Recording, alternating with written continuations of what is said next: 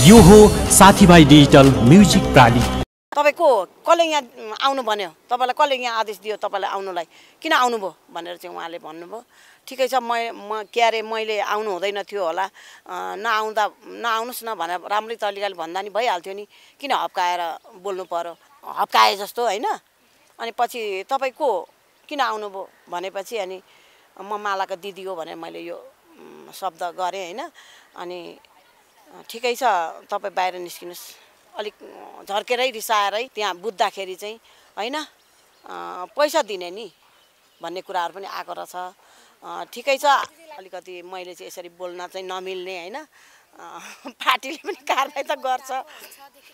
दर्शक बिन यति बेला चाहिँ श्रेमा देखिराख्नु भएको छ, यति बेला हामीसँग हुनुहुन्छ माला दिदीको बयानमा जानुभएको सँगैको साथी हुनुहुन्छ। बयानमा के थियो र के लेखिएको थियो भन्ने कुराहरू दिदीले नै बताउँदै हुनुहुन्छ।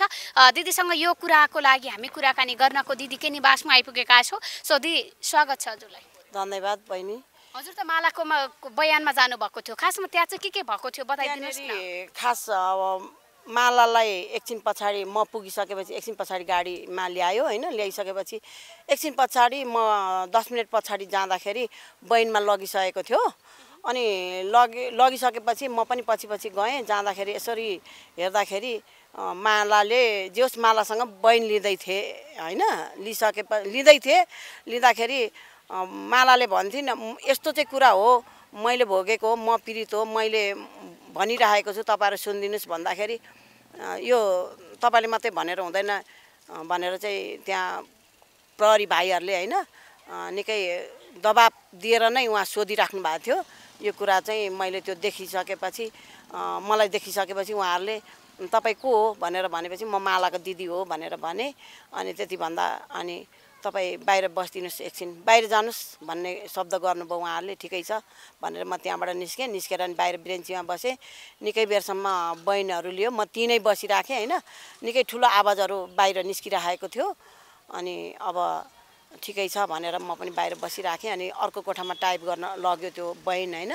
लगिसकेपछि उसले भन्यो म दिदीलाई एकपल्ट दिदी हुनुहुन्छ आउनु भएको छ, दिदीलाई यो लेखेको चाहिँ मलाई आउँदैन, पढ्न आउँदैन भनेपछि अनि म दिदीलाई देखाउँछु भन्दाखेरि यो अरूलाई देखाउनु मिल्दैन भनेर चाहिँ उहाँहरूले दाबी गर्नुभयो। त्यहाँ चाहिँ के लेखेको रहेछ पछि हजुरलाई थाहा भयो कि भएन?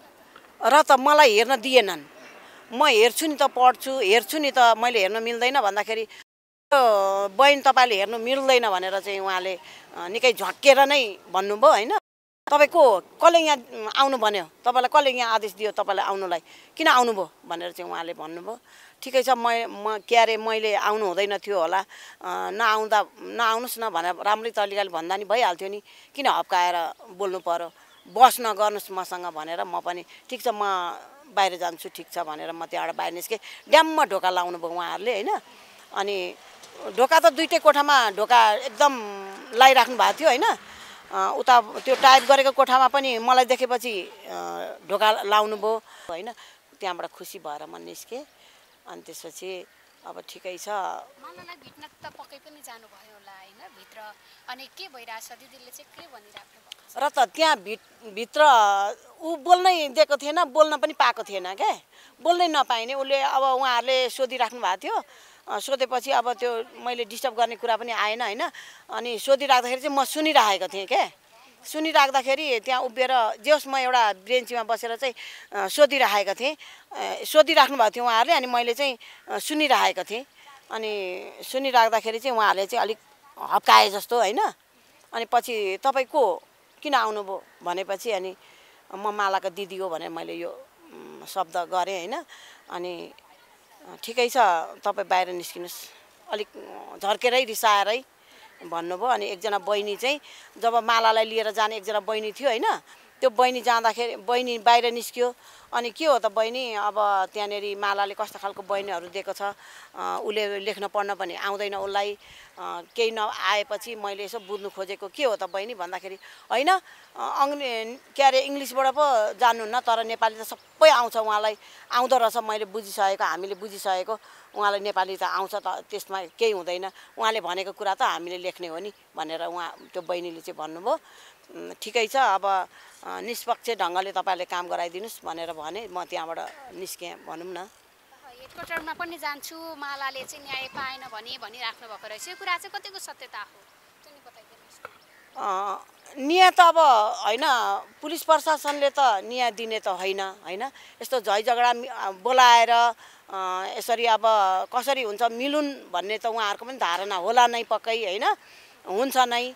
पुलिस प्रशासनको भनेको काम उहाँहरूले न्याय दिलाउने त होइन होइन, तर उसले चाहिँ प्रक्रिया पुर्याएर हुँदै होइन भनेको हरेक कुराको प्रमाण छ नि त, त्यो प्रमाणको आधारले चाहिँ उसले न्याय पाउँछ नै पक्कै होइन, न्याय दिलाउनु पनि पर्ने हुन्छ। हामी त अब हामीले दिने पनि होइन, प्रशासनले दिने पनि होइन, दिने भनेको अदालतले हो होइन, न्यायाधीशले दिने हो।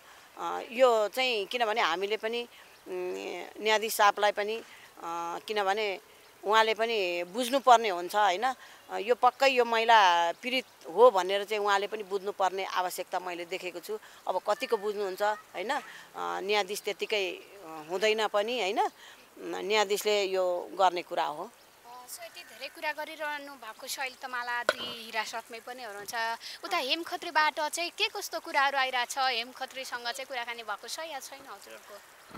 मेरो चाहिँ छैन, मेरो छैन, तर हेम खत्रीज्यूको चाहिँ पक्षबाट चाहिँ होइन के अरे अब सुने अनुसार है, अब मसँग प्रत्यक्ष फेस टु फेस त भएको होइन होइन, तर सुने अनुसार चाहिँ त्यहाँ बुझ्दाखेरि चाहिँ होइन पैसा दिने नि भन्ने कुराहरू पनि आएको रहेछ।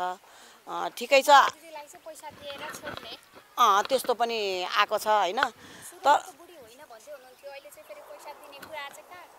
त्यही त त्यो कसरी आयो त्यो उहाँहरूले नै जान्ने होइन। मैले चाहिँ अब फेस टु फेस मान्छेसँग चाहिँ प्रत्यक्ष भेट भएको चाहिँ होइन होइन, सुनेको कुरा त्यहाँ त्यो भित्र बुझ्दा अथवा त्यो गेटबाट बाहिर पनि बुझ्दा पैसा दिने भन्ने कुराहरू आएको रहेछ। अनि अर्को कुरा चाहिँ उहाँको चाहिँ अब श्रीमती जेठीले होइन, अब त्यस्तै हो भने हामी मिलेर बसौँ भन्ने कुराहरू पनि आएको रहेछ भन्ने सुन्नमा आएको होइन।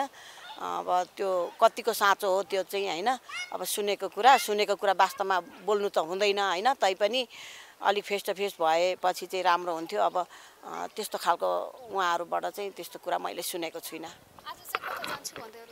आज म एकछिन सिडो साहबलाई भेट्न जाने भनेर चाहिँ भनिरहेको छु। हेमा बहिनीलाई हिजो बेलुका मैले कल गरेको थिएँ, बहिनी अब ठिकै छ, आत्तिनु हुँदैन, ठिकै छ, अब आत्तिएर सबै काम हुँदैन होइन, समस्याको समाधान कता हुन्छ खोज्नुपर्छ। किनभने पुलिस प्रशासनले मात्रै उहाँहरूले त अब झै झगडा हरेक कुराहरू मिलाउने मात्रै हो, न्याय दिने भनेको अदालतले हो, अदालततिर चाहिँ कसरी हुन्छ जाने प्रोसेस चाहिँ गर्नुपर्छ भनेर मैले यही सल्लाह दिएको। हुन्छ दिदी, जे जे लागेको छ बयानमा के भयो त्यो कुराहरू सबै खुलस्त बताइदिनु भयो। समय समाजको लागि धेरै धेरै धन्यवाद। धन्यवाद मिडिया बहिनी भाइलाई पनि धन्यवाद। अब फेरि आउने दिनहरूमा होइन, हुनु त अब अलिकति मैले चाहिँ यसरी बोल्न चाहिँ नमिल्ने होइन, पार्टीले पनि कारबाही त गर्छ,